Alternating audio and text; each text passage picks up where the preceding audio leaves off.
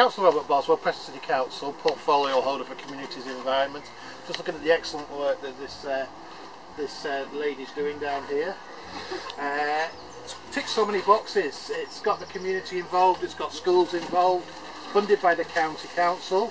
It's the local councillors have been heavily involved in it, and I think we can even see it's a guild legacy project in effect, because part of the guild is in there with the one of the quadrants shows the guild, and it's a legacy of the great events that happened in 2012. That'll be something for the community to look back on with a lot of enjoyment and a lot of pride. And it's good, this sort of thing, we get to get kids involved and to use money creatively and intelligently.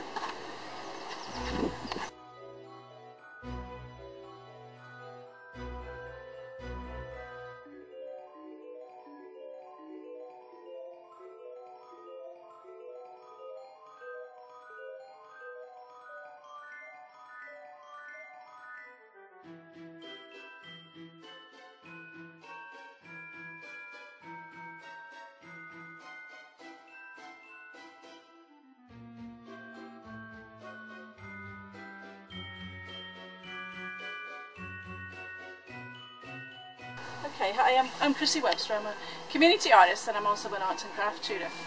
And I work with all sorts of communities around Lancashire and the northwest. This project is a floor mosaic mural, and Terry, the park ranger here at Fishwick Bottoms, has contacted me. He said we've been working with the school at St Matthew's Primary to come up with some concepts for a mural, which started with the idea of using the kids with compasses in the park, and we thought we'd make that into a mural design with all the themes from 2012, because there's a lot of things that happened in 2012 here. We've got the Olympics, we've got the Preston Guild, we've got the Pendle Witches 400-year anniversary, we've got the Queen's Jubilee, and so we've taken the actual drawings. It was really important to get the children's design and the children's ideas, so I've made sure that it's not, doesn't look like an adult did it.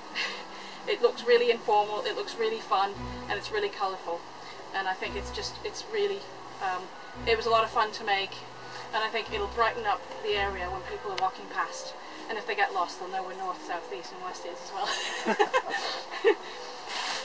So I'm Terry Blackburn, the park ranger, and we're here today on the installation of our guild mosaic at Fishwick Nature Reserve. The mosaic has been made by Christy, and the designs are based on some drawings from children from St Matthew's school that they did last year when they came down on school visits to the nature reserve.